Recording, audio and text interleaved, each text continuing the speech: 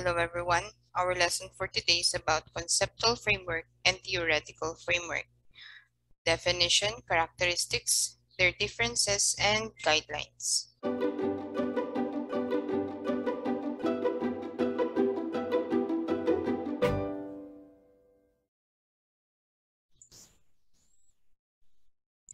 So, the types of research frameworks are classified into two, the theoretical framework and conceptual framework. Let us first know what is theoretical framework. A theoretical framework is commonly used for studies that anchor on time-tested theories that relate the findings of the investigation to the underpinning relevant theory of knowledge. It also shapes the justification of the research problem objectives to provide the basis on its parameter.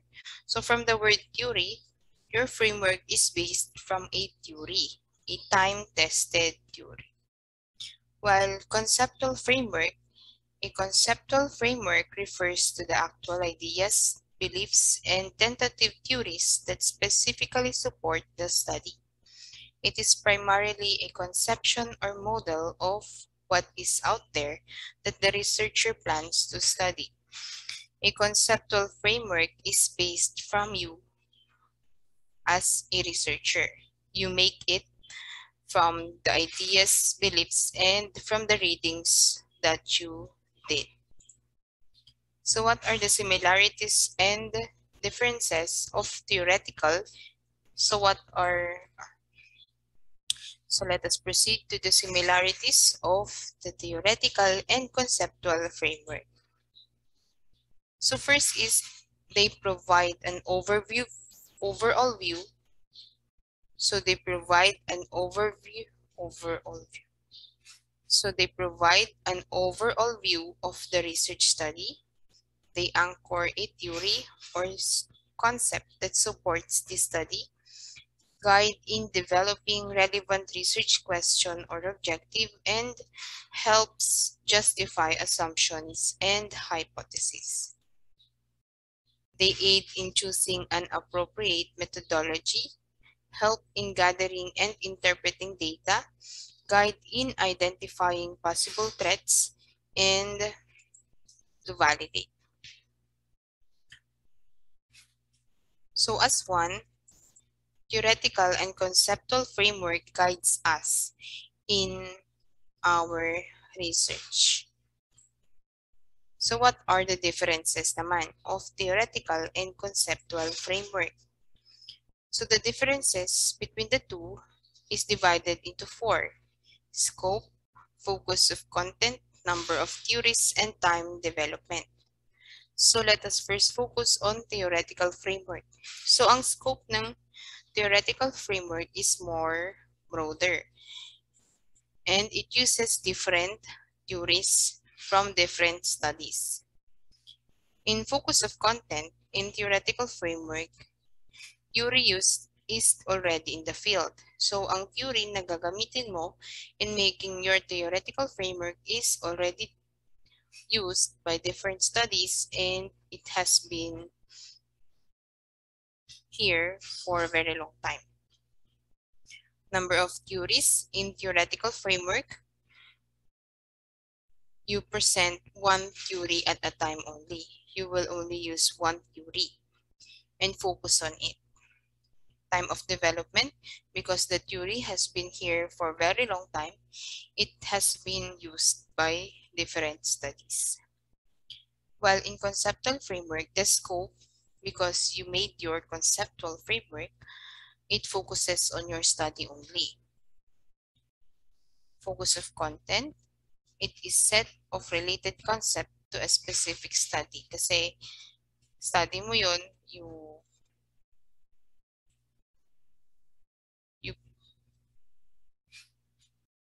only focus on the content of your study.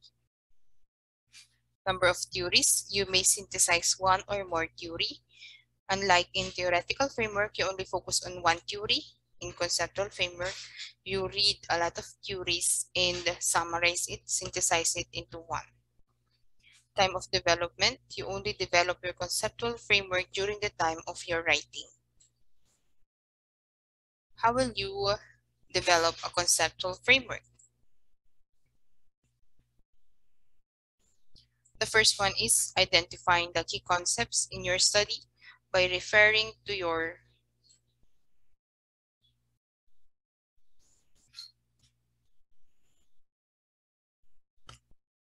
The first one is identifying the key concepts in your study by referring to your research question or objective. So you should always know what are the important variables in your research because those are your key concepts. So you should be aware of the different, you should familiarize yourself from your research. Search for existing theories that incorporate the same concept and investigate their relationship with one another. So in the second part, papasok dito yung review of related literature. While reading different literatures connected to your study, you will notice that they used either conceptual framework or theoretical framework. So from reading those things, you will get an idea what to do with your framework. Next, using the existing theories as a guide. As in the second step, same lang siya ng third step dahil nakita mo that these studies use this conceptual framework or theoretical framework in guiding them with their study. You may also use it in your study. Kasi nga, you only review the literatures related to your study. In case that there are concepts not covered by selected theories, incorporate them into your framework. So kung may nabasa ka and parang feel mo kulang, and you saw na kulang yun, you may incorporate. Magdagdag ka if possible. However, make sure that your incorporating is necessary in your study. So make sure that yung idadagdag mo ay connected sa study mo. After completing the initial draft of your conceptual framework, write a narrative explanation of each concept. So, nakagawa ka na, then there will be a explanation below it. Refer once again to your research question. Check if the conceptual framework is aligned with them. So remember that you should always align everything from your research question, research objective, and rationale of the study. Note that the process of creating a conceptual framework is developmental. This means that it may still be refined or changed as you read more literature and investigate more theories. So, ang conceptual framework mo ay maaaring magbago depende sa mga binabasa mong related studies. Maaaring mas maganda yung framework ng isang study or mas maganda yung isa. Then, mamimili ka dun kung ano ang iyong magiging guide. And depende din yon sa iyong key concepts. In some cases, the research hypothesis is presented at the end of the conceptual framework. So in making your framework, you will make a paradigm. A paradigm is a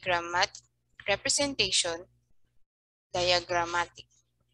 A paradigm is a diagrammatic representation of a conceptual framework. It predicts in a more vivid way what a conceptual framework wants to convey. So in writing your research, you may use theoretical or conceptual framework. But here, let us focus on making conceptual framework because it needs a lot of work rather than the other one. Kopya ka lang sa theoretical framework. But in conceptual framework, you will make it as your own.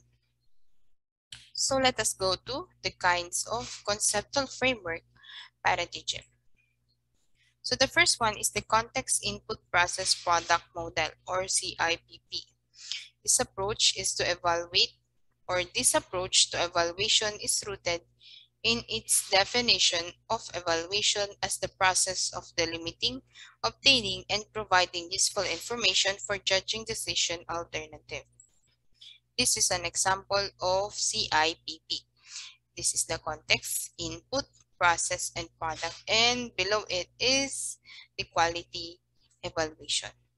But let us not focus on this model.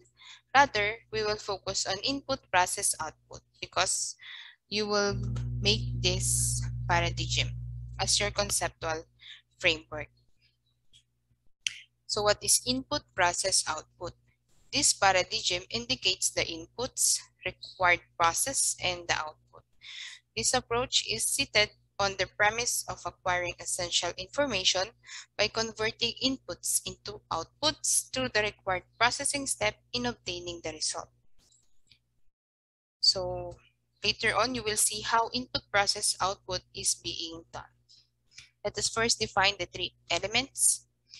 The input is usually the independent variable. So you should always know what is the independent variable of your study. So ang mga nilalagay sa input ay yung mga independent variable and yung mga makikita sa iyong questionnaire. The process is the intervening or solution consisting of the instruments and analysis used to acquire the result. So instruments, as we have mentioned before, are the questionnaire, survey, interview. So those are the instruments. And analysis used to acquire the result. Pwedeng data analysis, pwedeng ganun. Then the last one is the output, is the findings or outcome of the intervening being made to solve the identified problem. So output is the anticipated result of your study. So technically, ang input, process, output is yung parang drawing ng iyong research.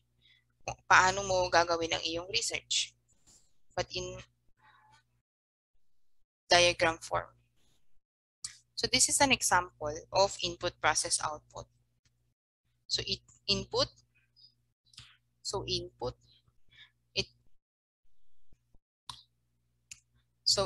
it includes socio-demographic profile, age, sex, marital status, food safety profile, knowledge, attitude, and practice.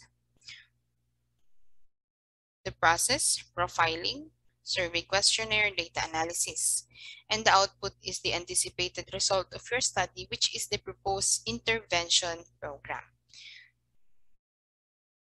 So you should always know what are your independent variable, the instrument that you're going to use, and your anticipated result of your study, so that you can easily make your input, process, output paradigm.